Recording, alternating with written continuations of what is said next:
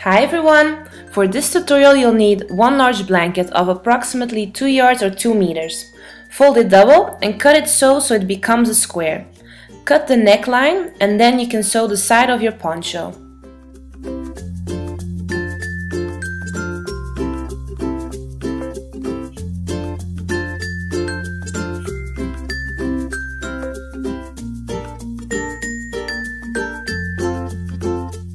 Now turn your poncho to the right side first.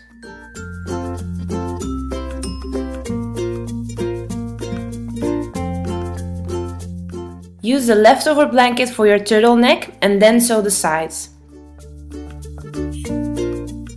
Now you can place it over your poncho.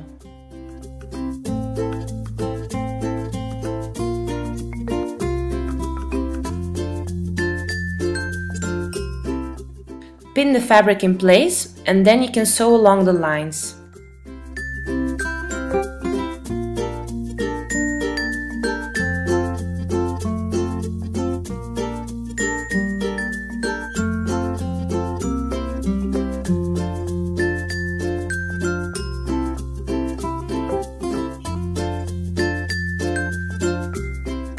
And this is what it looks like.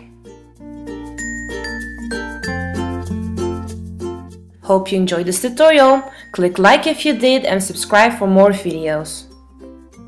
Thanks for watching.